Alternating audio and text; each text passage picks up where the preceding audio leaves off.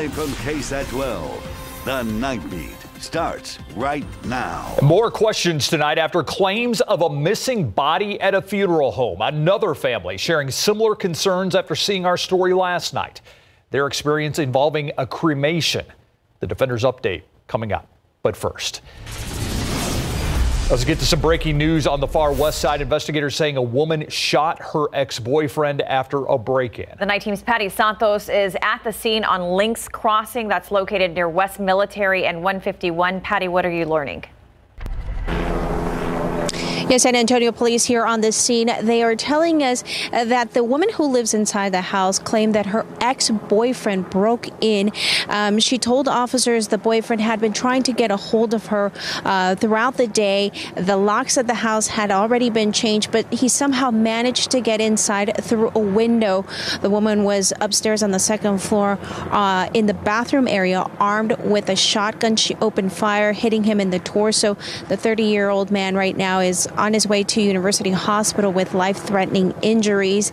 At this point, police say this is still under investigation, but the woman has not been charged. We'll send it back to you. Thank you, Patty. More free COVID-19 testing will be available beginning tomorrow. Instead of driving through, there will be walk-up testing sites. The mayor also saying guidelines for testing have technically changed. We asked him tonight, could you get tested even without symptoms? Here's what he had to say. You know, the answer technically right now is yes, because we've opened up the testing protocols pretty widely. So if there is any reason for you to get a test, there is a test available for you. And I just made mention this evening about the mobile testing sites that are going to be moving around the city.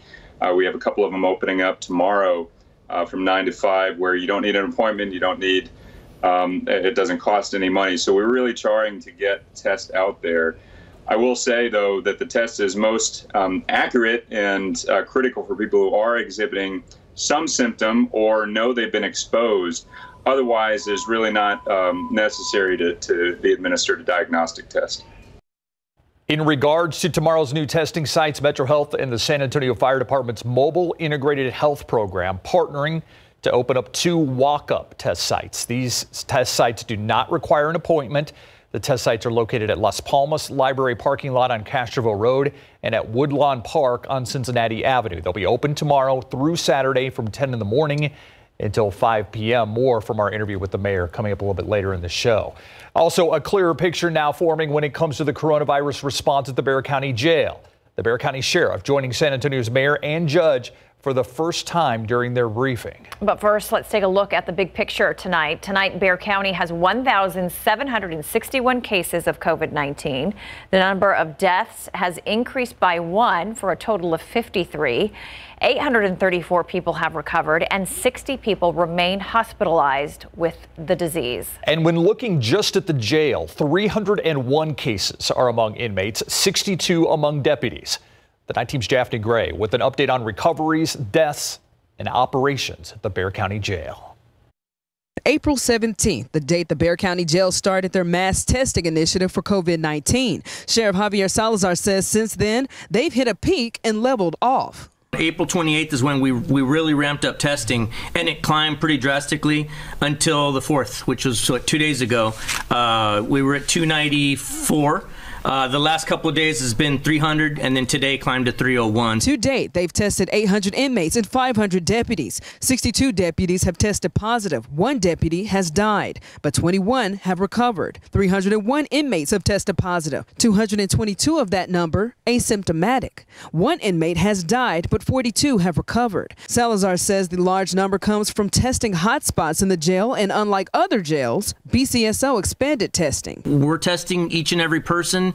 It does. It drives your numbers up. Judge Nelson Wolf says because the jail sees 2,100 inmates going and coming from the jail per month, that large asymptomatic number points to a larger picture. I think the jail is an indication that a pretty good percent of people out there do have it. 3 inmates have bonded out, but we're told Metro Health is checking in with them. Salazar says with 180,000 masks and enough gloves and soap in their supply, their biggest challenge is staffing. Every deputy that's out sick, we have to have somebody come in and work overtime, because one of the things that, even though our jail population is low, we're spreading out our jail population to keep them distant. Salazar says they expect to finish testing the remaining 200 deputies by the end of the week. 2,000 inmates still need to be tested. Japhanie Gray, KSAT 12 News.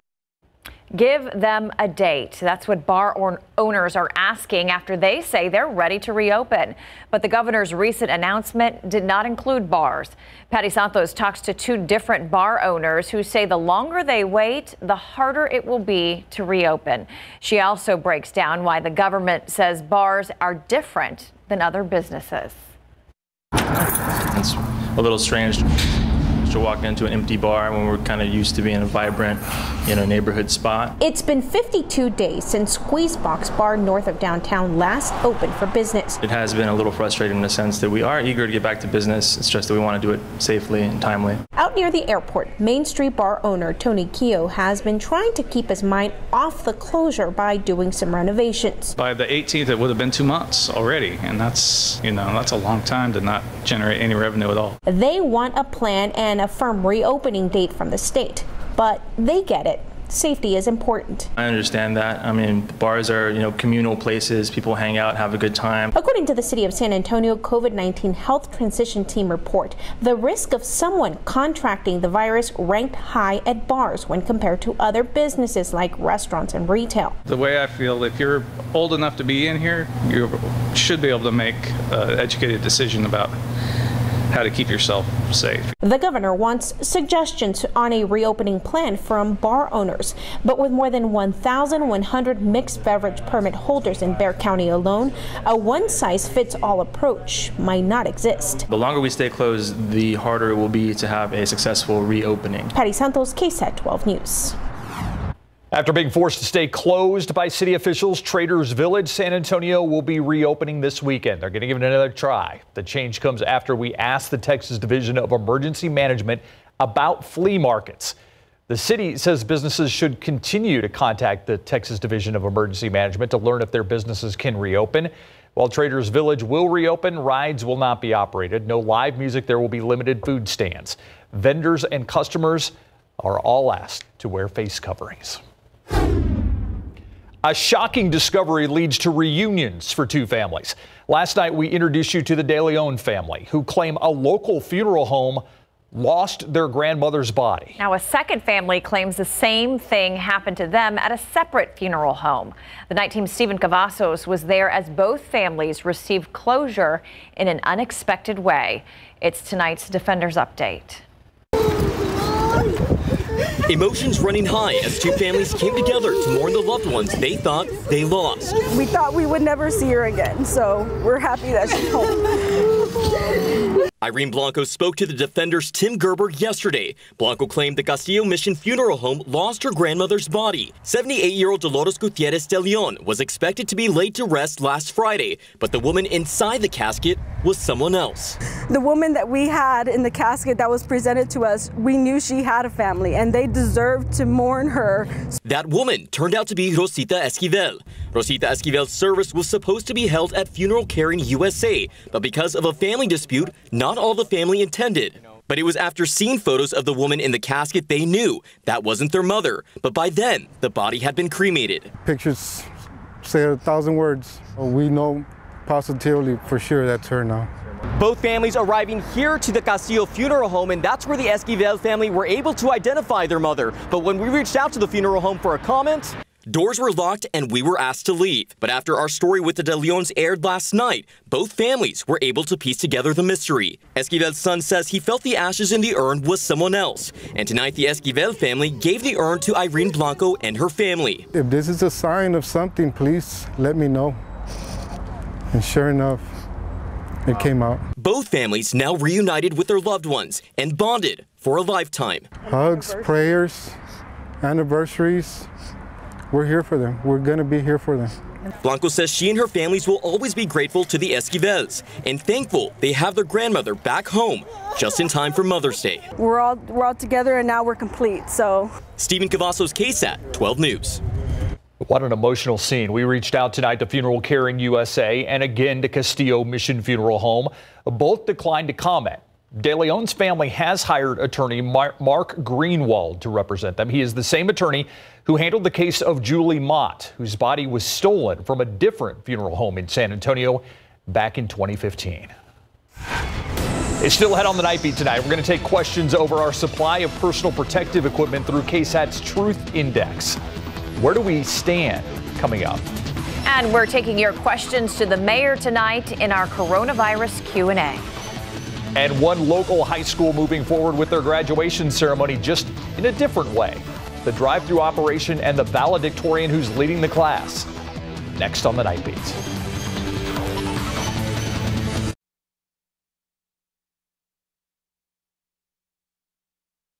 Never miss a story. Watch live or when you want. San Antonio's latest news and weather. Streaming free on KSAT TV. Bernie ISD school officials announcing their schedule for graduation for high school seniors. Graduation dates are moved to June 4th for Champion High School, June 5th for Bernie High School. The ceremonies will still be held at the Bernie ISD Stadium at 8 p.m. School officials say the ceremonies may include spaced seating, sanitizing stations, face mask requirements, and possible ticket limitations. For graduates not participating in the ceremony, paper diplomas will be available for pickup the week after graduation. By the way, Governor Greg Abbott laid out 4 different graduation ceremony options to help school districts celebrate their seniors' achievements. Schools can do virtual ceremonies, drive-through ceremonies similar to car parades, a hybrid with both online and in-person with limitations, and outdoor in-person ceremonies can only be held in rural counties that have not been hit hard by COVID-19. On the city's southeast side, one high school is choosing the drive-through option along with some online aspects. East Central High School is adapting so they can hold a graduation ceremony for their 792 seniors. It's the largest class in the history of East Central. The night team's Courtney Friedman introduces us to the young lady now leading that class as valedictorian. I was actually leaving a day early because I was going to visit my grandparents for spring break. And I hugged my track coach, Coach Tumlinson, and I said, okay, I'll see you on Monday after spring break. That was the last thing. Emily Hoffman remembers the last day she spent at East Central High School. In the midst of the pandemic, the valedictorian now pre-recording her speech for the 2020 class. Never in a million years would we have imagined that the week before spring break would be the last days of our senior year. After facing the challenges of online learning and social distancing, the graduates and their families won't miss out on pomp and circumstance on May 30th. Principal Shane McKay says graduates will be in a parade of cars, each with their own family members inside. We're going to be broadcasting on YouTube Live and Facebook Live. Graduates can also tune into an FM radio station carrying the ceremony. After their name is called, graduates will be able to drive up to a staging area. Our trustees will be handed their diploma after it's been, of course, sanitized and wiped down as per the guidelines, and we'll be able to hand and congratulate the senior that will be in the front passenger side. East Central will also be playing speeches online. Hoffman's speech will be one of them. She's now set to attend the United States Air Force Academy in Colorado to begin her dream of attending medical school. As she looks into the future, Hoffman recognizes the silver lining in an abrupt end to her senior year. We really had normal last days of high school, and I really think that's actually a blessing in some aspect, because instead of kind of grieving the separation that's about to happen, you just enjoy being with your friends and teachers. Courtney Friedman, KSAT 12 News. Oh, with such a large class, the graduation ceremony will be split into 3 groups and 3 hours. It'll run from 8 in the morning until 11 a.m. on May 30th. There will also be a photographer on hand to help capture this moment. Congratulations, seniors. Yeah, and East Central and all of them. A lot of them they will never forget. Oh, for sure. Their graduating year. That is for sure. they'll be sharing it with their grandkids. Yeah, it's going to be, that's the thing. Just remember back when, you know, oh, unbelievable. All right, so I do want to talk a little bit about our rain chances, our lake levels, and of course some temperature swings that are headed our way. So let's start with a look at lake levels. And compared to this time last year, we are definitely down. We are still down. Look at Medina Lake, for example. It's 70% full right now, so 14 feet below the conservation pool, and that's nearly 14 feet lower than this time last year. Canyon Lake, usually more stable level. It's at 94%, and that's 3 feet below the conservation pool. And Amistad down 14 feet compared to this time last year. Okay, looking at the rainfall that we had earlier this morning, we actually had a few little pop-up spotty showers out there. This is the epitome of 30% chance. You see, most of us didn't get any rain, but a few locations actually had some good downpours, especially east of San Antonio. DeWitt County, the western corner there, had 1.7 inches estimated. Even right over Cuero, 1.3 inches estimated. You get just basically southwest of Poteet and west of Pleasanton there, 1.2 inches in that little corner of Atascosa County. So some folks were very lucky early this morning. Most of us, however, well, we were dry. Down in the valley, we had some showers throughout the afternoon, but across the rest of the state, very quiet. So we have a few other features to talk about. We have this much cooler air off to the north that's pooling up. A lot of it's in Canada right now. And we're going to tap into just the edge of that air mass as this next system moves our way. And with these cold fronts, sometimes we get some good rain chances. With this one, unfortunately, we're looking at about a 20% chance on Friday. And beyond then, our next best chance is 30% next Tuesday. So rain chances, unfortunately, still looking pretty slim. So let's talk about that cooler air that's going to be plunging southward. It's going to affect your weekend, that's for sure. Most of Texas still in the 70s, but I want to actually take us up into Canada, eastern Canada, where temperatures are way below normal, down in the 20s and even some teens there. Okay, this is like winter-like air that's pushing southward, and we're just going to get clipped by that air mass, but it'll be enough to drop us about 10 degrees below average as we start our weekend. So right now, 82 Del Rio, 75 in Hondo, 71 in New Braunfels, 72 here in San Antonio. Our high temperatures today were right near average in the mid-80s. Tomorrow, no, Thursday, similar, 85 degrees. Friday is when we start to see that cold front affect us closer to 80, and then boom, on Saturday, we're down in the 70s for high temperatures, rebounding just a little bit into Sunday, Mother's Day. But because of that front and us getting clipped by that air mass, we're not talking 90s anytime soon, not within the foreseeable future here. Dew points are down for now. When we wake up, you'll start to notice the humidity. Even just by 10 a.m., you'll notice the mugginess in the air. Dew points in the 60s, and then by tomorrow afternoon, we're in the thick of the humidity, but it's not going to last long. We sweep away the humidity Friday afternoon through Mother's Day weekend and even early next week.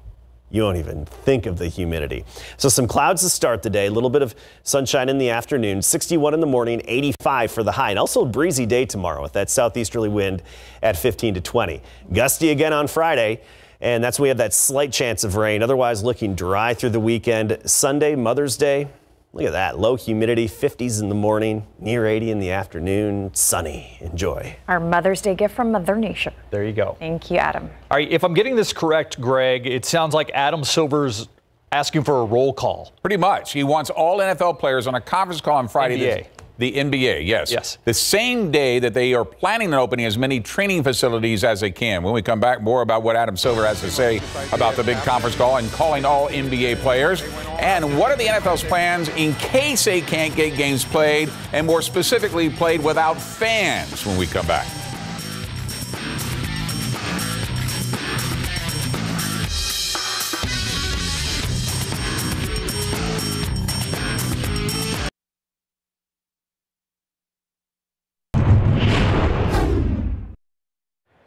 It was incredible. I can't tell you how appreciative I am of the players. We sat down with Chris Paul, Michelle Roberts. NBA players and with Commissioner Adam Silver. This comes on the very day the league is permitting teams to reopen their practice facilities for voluntary workouts in states that do not have restrictions. 3 teams say they're planning to reopen on Friday, including the Cleveland Cavaliers, the Denver Nuggets, and the Portland Trail Blazers. But here in Texas, Governor Greg Abbott says gyms will not be allowed to reopen until May 18th. Now, even though the NBA has cleared team practice facilities to open this Friday, there will be restrictions, including only 4 players at the facility at one time, and no coaches will be allowed. Spurs President president and CEO R.C. Buford said that does not mean the Spurs will open their practice facility on Friday, saying it would depend on if medical experts determine it's safe to do so for players and if state regulation would allow. Right now, that would not be the case. A hiatus has given several players who are injured a chance to improve since the shutdown began on March 11 due to the coronavirus. And should the league decide to resume play rather than cancel the rest of the season, Ben Simmons may be one of those players that benefits from the hiatus. The 76ers all-star guard is getting closer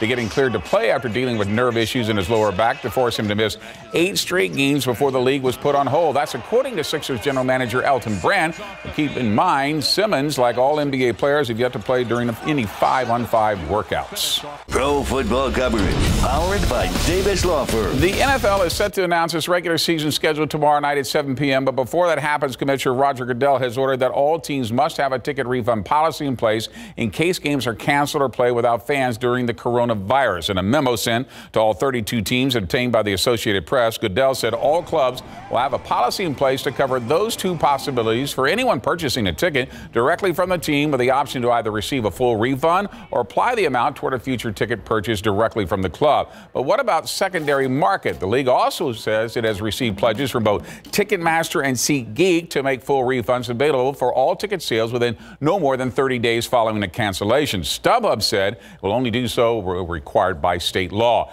At the same time, the NFL is planning on kicking off its season on time, but Goodell admits in the memo these are unique circumstances facing us this year. Former Houston Texans cornerback Jonathan Joseph has decided to sign a 1-year contract with the Texans division rival, the Tennessee Titans. That's after he spent the last 9 seasons with the Texans before the team parted ways with him.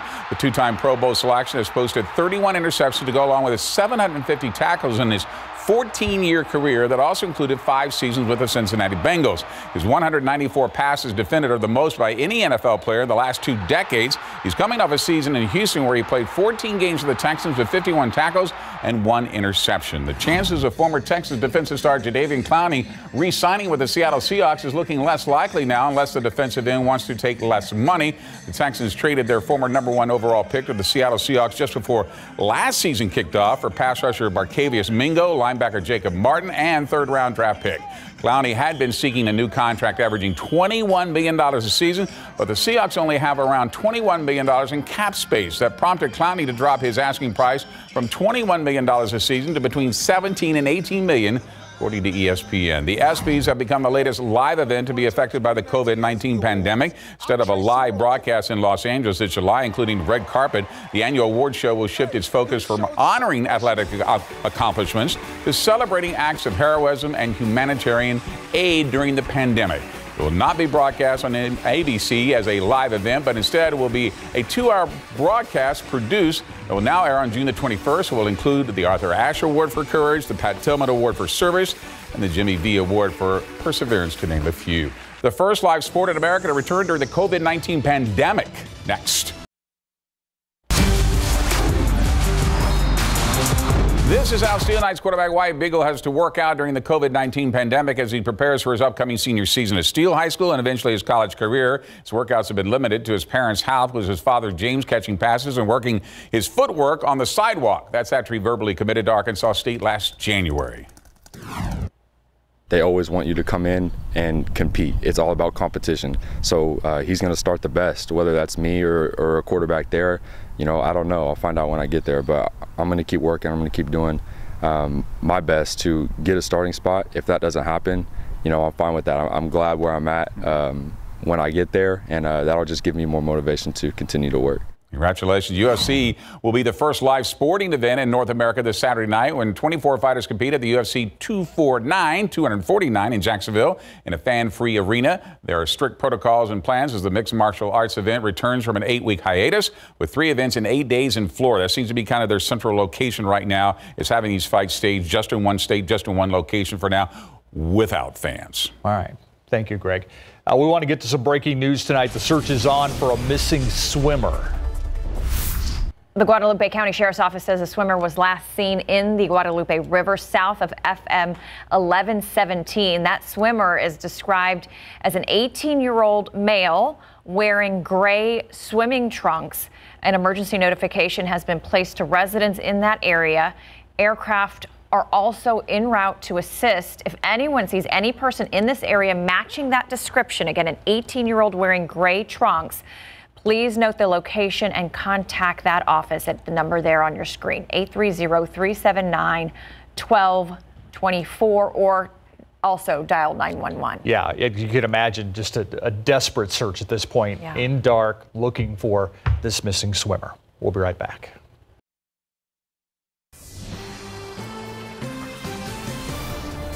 More than 73,000 people in this country have now died from the novel coronavirus. Some states are recording an increase in cases or deaths even as they relax some of those restrictions. ABC's Marcy Gonzalez has the latest on the pandemic and its impact. The number of COVID-19 cases rising in at least 19 states, with hotspots now popping up in rural parts of the country, according to FEMA. The highest infection rate in the country now in Tennessee, where cases in the state's largest prison soared from 27 to more than 1,300 in just 10 days.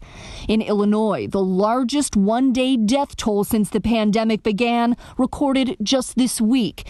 And in Texas, one of 38 states that have now eased restrictions, allowing some businesses to reopen, 1,000 new cases recorded in one day. Other business owners there still waiting for the green light, frustrated. This bar owner arrested for opening early. I will lose my business. My bartenders are already starving to death. I see my bar owner friends can't even pay for their medical medicines.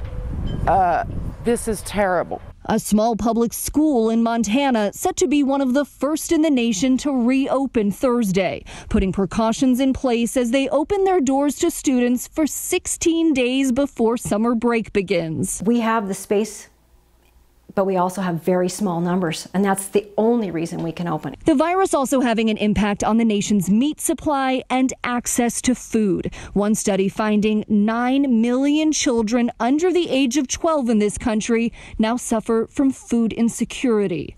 As scientists now study mutations in the virus that causes COVID-19 and new human trials begin for potential vaccines, President Trump reversing course on plans to disband the coronavirus task force in the coming weeks. So we'll be leaving the task force indefinitely. Marcy Gonzalez, ABC News, Los Angeles.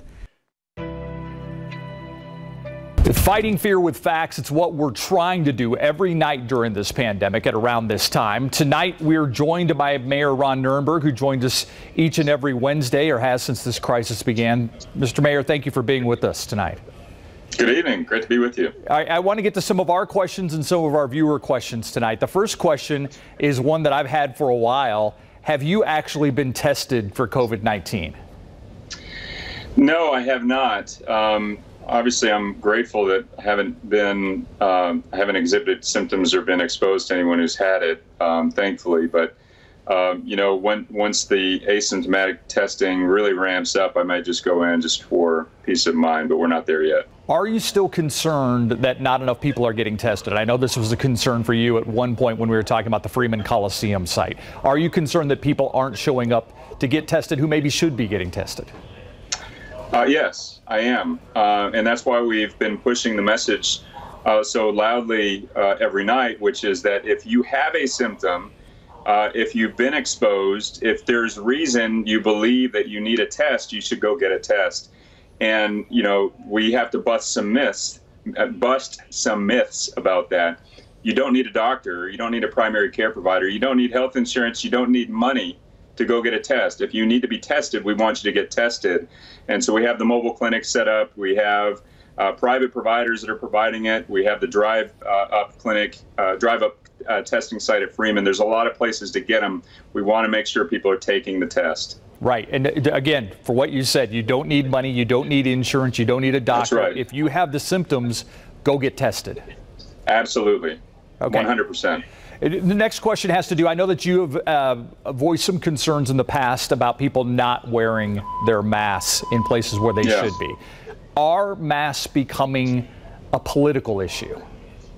Unfortunately, they are, as most things tend to be in this day and age, but it really shouldn't be. This is guidance from every part of the political spectrum when it comes to health professionals.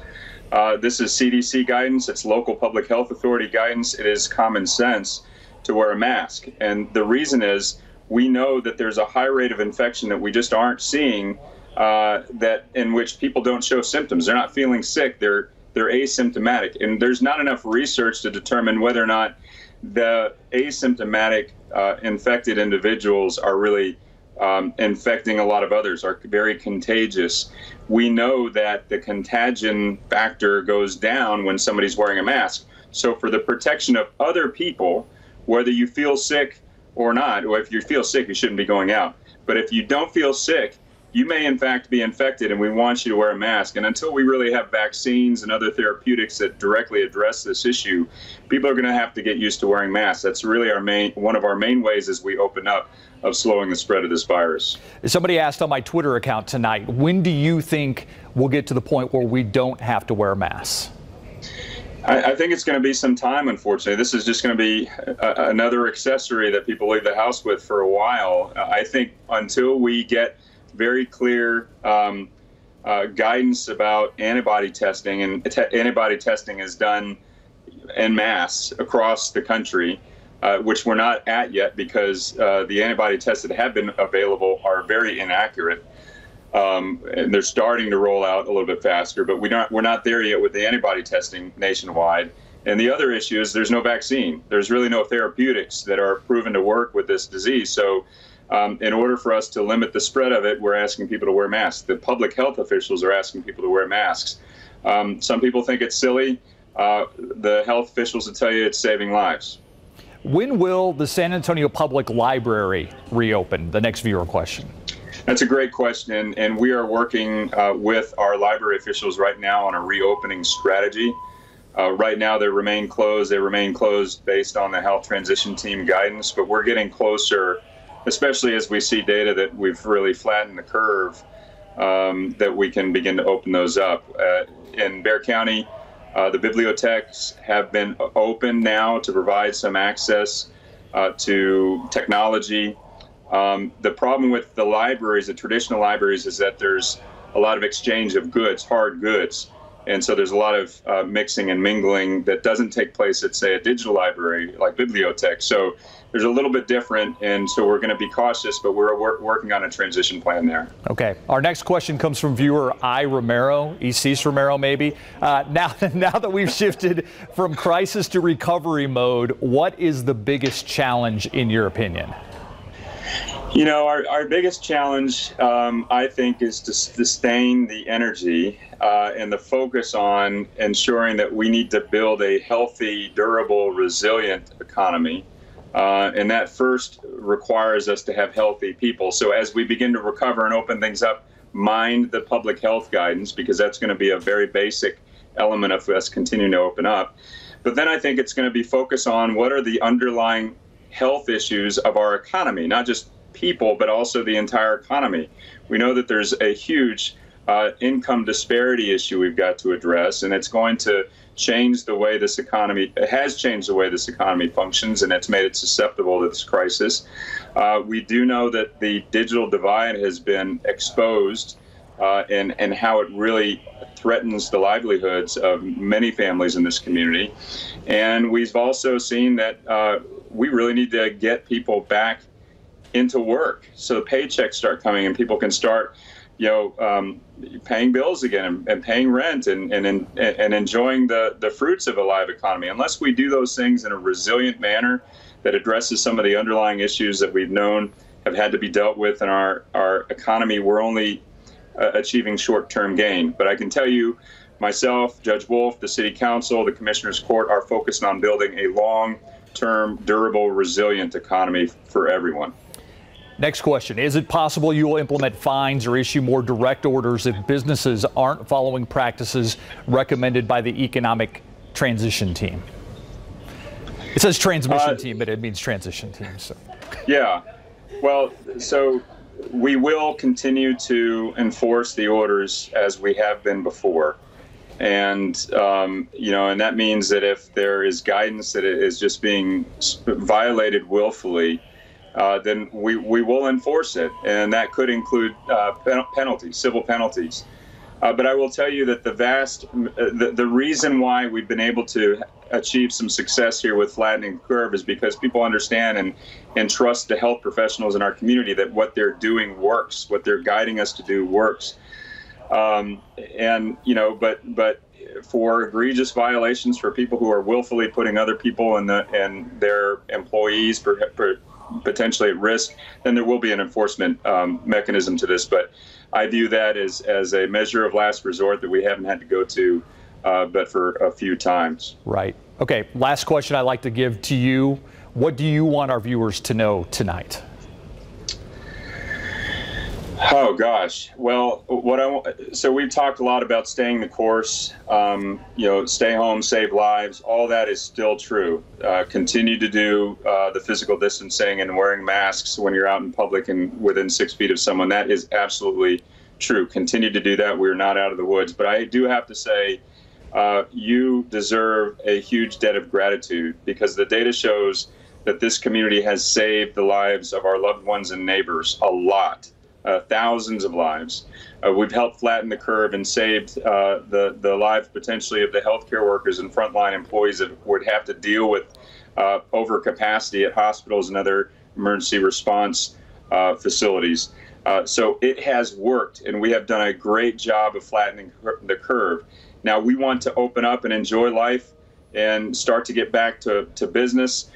We want to make strategic steps forward and only walk forward together. We don't want to have to walk backwards. So let's do it together, strategically, thoughtfully, according to the public health officials, and then we can look back at you know, the mountain that we've climbed together and how stronger and better off we are for it. Mayor Ron Nirenberg, I appreciate your time. ECs thanks you for answering her question too. Thank you, ECs. Thank you, Steve. All right, take care. We'll be right back. You too.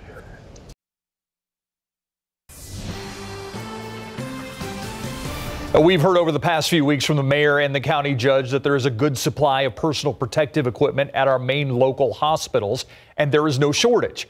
Even so, we've had some questions from you, our viewers, about whether that's actually true. So the Night Team's Courtney Friedman ran it through our KSAT Trust Index to make sure that's the case. It's been part of the panic that's accompanied the pandemic across the globe, personal protective equipment, or PPE. Many places like New York City, drowning in COVID-19 cases, have constantly had a shortage of PPE in hospitals. In San Antonio, however, we've been told that's not the case, but we wanted to check for ourselves. A spokeswoman for Methodist Health System confirmed their PPE supply is strong. That's in great part due to their inventive disinfectant system. Methodist Healthcare piloted the use of UV light to disinfect N95 masks and developed the process to safely transport, disinfect, and return the masks to healthcare workers. The system, called ultraviolet germicidal irradiation, or UVGI, is now being used across the country. It allows masks to be sterilized 6 times before being thrown away. But to be safe, Methodist is tossing them after 5 uses. They're currently disinfecting about 200 masks a day for all Methodist facilities. Now to University Health System, which sends out weekly updates, including information about the PPE supply. Today, spokeswoman confirmed the supply has recently improved, saying, now that the supply chains are reopening, we are stocking up. We had previously been on a just-in-time inventory management system. Baptist Health System, including St. Luke's Hospital, also has no shortages. A statement from leadership today saying we can safely care for our patients with the supplies we currently have. Christus Santa Rosa hospitals and clinics have a strong supply, saying today, not to say it hasn't been a challenge to think creatively, but we are in a really good position right now. They have also created a mask repurposing system for Santa Rosa and the Children's Hospital. UT Health San Antonio has clinics and labs across the city with its healthcare workers and researchers on the front line. They say they do not have a shortage and are closely monitoring our PPE and providing universal masking to our employees. With all these confirmations, we are labeling the information given by officials on local PPE supply as true on our KSAT Trust Index. That was Courtney Friedman reporting. Now, Brooke Army Medical Center told us today their supply is also strong. During an April 30th news conference, the Department of Defense announced they will be, quote, cranking out masks for a very long time, end quote. If you have information, pictures, or videos that you're unsure about and want the KSAT Trust Index team to check it out, just submit it to ksat.com/trustindex. For those hoping to explore the Whitty Museum once again or visit for the first time, you should know the museum has set reopening dates for the end of the month. Members will receive early access of May 27th, while the general public may visit beginning May 30th. The museum will operate at 25% capacity for the time being. Interactive exhibits will be removed and visitors will be given a stylus pen to interact with the museum's touchscreens. There are also online events right now called Whitty Where You Are. We have a link on KSAT.com. I want to give a big congratulations to Bernie ISD as HEB announced the district has taken home top honors for Best Small School District in Texas. It's part of HEB's statewide Excellence in Education Awards. Judges from HEB visited Bernie campuses throughout the year. That plus an in-depth application submitted by the district earned them the prize. That prize, by the way, $50,000. Let's take a live look outside with live cam. A very beautiful and comfortable 72 degrees out there right now. Adam? It is. It's pleasant outside, and we had that lack of humidity in the air today, which so many of us enjoy, especially if you work outdoors. Not having that mugginess definitely helps you out. All right, let's talk about our day today and then look ahead to what's coming down the pike. And I just have to look back at this sunset. It was gorgeous out there. Not a whole lot of color, but I love the pattern in the clouds that we had there as we put this in motion. Sunset, by the way, 8:14 p.m. Started the day at 69. Ended the afternoon at 87 for the high temperature. Both of them a little above average for this time of year. So we didn't have a whole lot of smoke in our air here in San Antonio today. South of town, we did. South of San Antonio, and especially basically from about Eagle Pass toward Corpus Christi. And that's, of course, from the agricultural fires down in Central America and even parts of Mexico. But notice as we go into tomorrow, and then tomorrow afternoon, Friday, we are expecting a little increase in the smoke in the air. I don't anticipate it to be a lot, but the models are indicating we could have a little bit of extra smoke in the air by Friday morning before our next change in weather pattern and cold front comes to get rid of it all for the weekend. And speaking of the cold front, you see this big dip in the upper level flow over the eastern part of the country. That's pulling some cooler air southward from Canada, and we're just going to get clipped by that cooler air mass. So 90s, not even in the forecast anytime soon. Actually, we'll be running 10 degrees below average by Saturday. So looking at the readings now, Rio Medina 69 along with Bandera, 64 in Comfort, 73 Stinson and Pleasanton, and it's nice and comfortable out there. For the most part, we're in the 70s and 60s. Now when you wake up tomorrow morning, we'll have some 50s in the hill countries, but 61 in San Antonio, 66 Carrizo Springs, and then by the afternoon, we'll be in the mid-80s here around Bexar County, but lower 90s the farther west and south you get to San Antonio. Not bad in terms of humidity. Dew points are down in the 40s, but that changes overnight, and tomorrow you're going to start noticing the mugginess in the air. Then by Friday, with the arrival of the cold front, we get rid of the humidity by Friday afternoon, lasting all the way through the weekend and Monday. So a big stretch without the humidity. The humidity is going to be gone. 61 in the morning, 85 in the afternoon, a little more cloud cover than sunshine and a bit breezy tomorrow. Gusty on your Friday, 81 degrees. And then Saturday, only 75 for that high temperature, and then beautiful and comfortable into Mother's Day. Thank you, Adam. An update on a case involving so-called power plasma. We followed the story of Jimmy Hayden and his recovery. Now his wife and son are hoping to help others like one man helped Hayden. Their story up next. Don't think that's the right video, but we'll have it for you.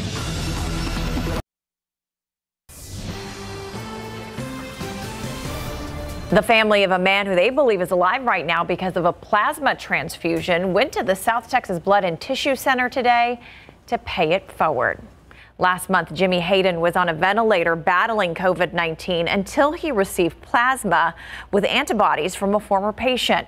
A day or two later, he began to improve significantly. It's a story our Devin Clark has been following closely. Tonight, he shares how Hayden's wife and son are hoping to make the same impact on other families. It's the least I could do is be able to donate and help somebody else. Just over a month ago, Wyatt Hayden was worried about losing his father, 47-year-old Jimmy Hayden, to COVID-19. That is until Jimmy received plasma with antibodies from a former patient and began to recover almost immediately. For Wyatt, who recently turned 18, the timing couldn't have been better. Fortunate enough, he got to come home to see us for my birthday, and he got to spend it with him. He was quarantined in his room for most of the day, but we got to go sit outside and enjoy the nice air. It's a present Wyatt and his mother, Ashley Hayden, who both experienced light symptoms, didn't take for granted and wanted to share. We were very much wanting to help others the way we were helped, so we decided to get the antibody testing and found out we were positive with the antibodies. The plan was for both mother and son to donate today. You have to have an iron level of 12.5. My level was at 12, so I was really close but not there to be able to donate today. So instead, Ashley deferred her plans and cheered her son on, though for both of them, having their loved one back was more than enough motivation to help the cause. Since I couldn't help my husband and I couldn't be there with him at the hospital, this is what I wanted to do to help others. Ashley Hayden says she plans to take iron supplements and may even be able to donate alongside her husband and another child who plan to do the same. For information on finding out if you're eligible to donate plasma that could help a sick COVID-19 patient, just visit our website, KSAT.com. Reporting outside the South Texas Blood and Tissue Center, Devin Clark, KSAT 12 News. The South Texas Blood and Tissue Center says 31 recovered patients have donated their plasma so far. Each donor can provide about 3 to 4 units of plasma and can donate multiple times. We'll be right back. That's it for the Night Beat. Don't forget, Good Morning San Antonio starts at 4:30. Good night.